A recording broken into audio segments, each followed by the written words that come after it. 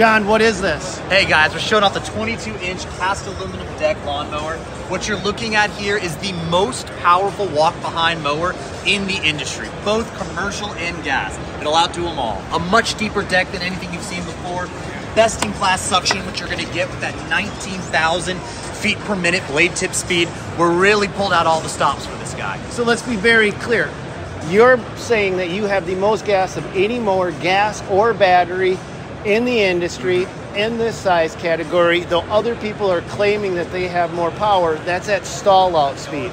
Correct. The way they make their claim is they put up a rod, that blade hits that rod, and at that fraction in time, when that blade stalls out, they're measuring the torque there. You're measuring the torque as operating torque, continuous power. Absolutely correct. Standard operational power is where it matters, and that's where we claim it, and that's where we're industry's best.